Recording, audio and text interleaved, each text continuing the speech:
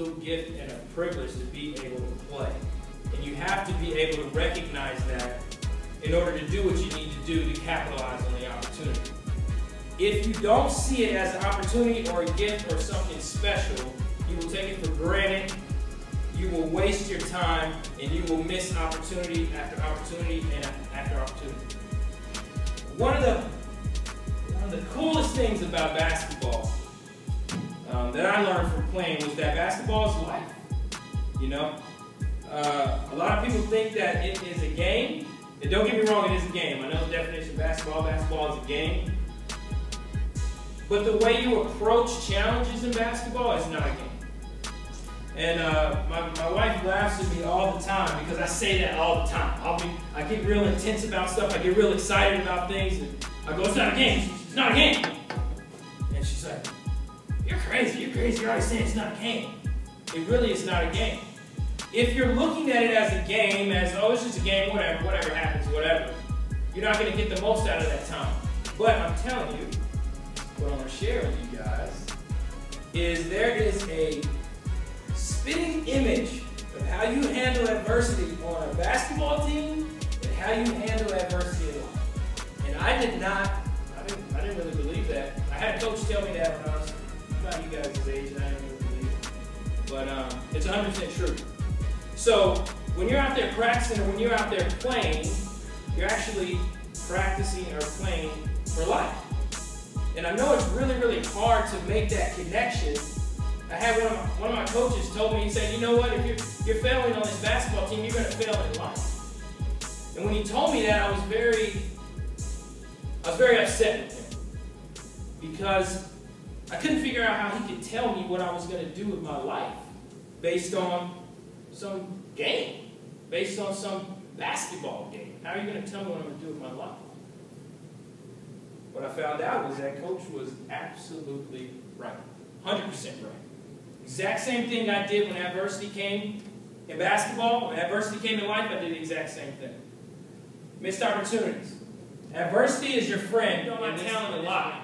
So what my talent told me in my head was I didn't have to work as hard as everybody else because, you know, I'm more talented than him. And it told me the same exact thing in school, too. Because when I was in class, I'm like, I don't have to study as much as that person. I'm smarter than them. I don't have to do as much. Well, they may have to study, you know, 12 hours. I don't have to do that. I'm smarter.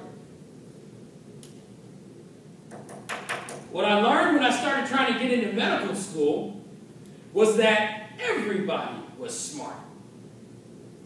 Smart at that point wasn't good enough. The only thing that was going to make the difference between me and someone else was how much effort I put in. That's the only thing. It's the same thing in basketball. You get to the college level, you're playing against college athletes, everybody is good. Your talent's only going to do a little bit for you. What's going to make the difference on the return or what you get or what you accomplish is how much you invest or your effort. So for your return on your investment or the return on your effort, it's all going to be based on what you do. So I decided I wasn't going to change. Misconception of youth is what I call it. So when you're young and, like I say, you're a freshman or sophomore, junior, whatever, you think you got a lot of time in your life. You say, I'm young. I'm in the beginning of my life. I can just hang out. I can do whatever. I can kick it. I can chill. It's not that big of a deal. I have a lot more time to figure out what I want to do in my life. Everybody told me that when I was in middle school, high school, college. They all told me the same exact thing. I got a lot of time. What I found out, over a span of years, but it was quick. It was quick. What I found out was I didn't have a lot of time.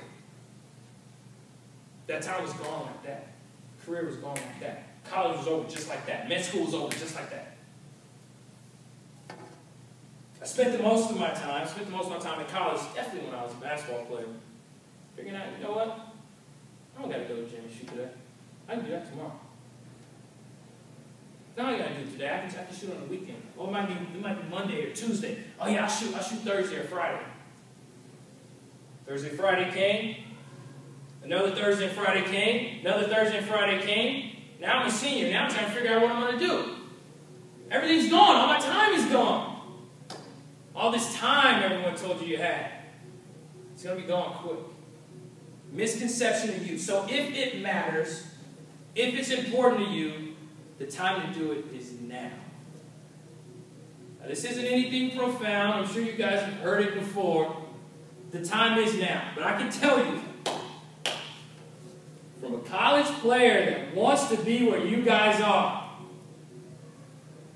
you got to make it happen now. Right now. Because if you don't, you're going to wake up, and you're going to be a senior, and you're going to be seeing the freshman guys come in and be like, man, I wish I was a freshman again. Because if I was a freshman, then I start hitting it right now. You don't want to be that guy. Misconception of youth, you don't have a lot of time. You don't have a lot of time, okay? I'm telling you, you got to make it happen now. You don't have a lot of time. And folks will tell you all the time, I don't know what to do in my life. Oh, you got time to figure it out. You got time. Oh, yeah, you got time. You don't have a lot of time. All right, so missed opportunities. You don't want that to be your life. You don't want that to be your career. You see an opportunity, take it. Hold it. Give it everything you got. And keep going, keep going, keep going. Because the return is going to be based on your effort or what you put in. The return is going to be based on your effort. You can't get anybody else's return.